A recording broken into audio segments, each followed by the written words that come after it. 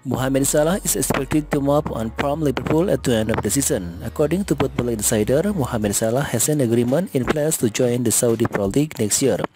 The Liverpool star has been linked with a move to Saudi Arabia for a while now, and he finally has an agreement in principle to make a move to the Middle East, having verbally agreed terms to join the league. Mohamed Salah was on the radar of Al Ittihad during the summer transfer window. The Saudi club submitted an offer worth £150 million in total to acquire the service of the 21-year-old, but Liverpool were not ready to part ways with the Egyptian superstar. Liverpool rejected the offer and managed to hold onto their player.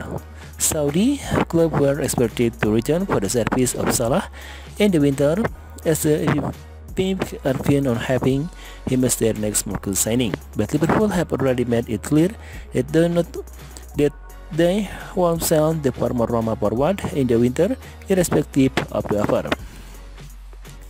The Saudi Pro League are determined to have Salah in their ranks. They are willing to wait until the end of the season and have already reached an agreement with the player about a move. Salah has already agreed to join the Saudi Pro League, and he has agreed on a deal principle about the move, with him turning 22 at the end of the season and his contract running out in the summer of 2025.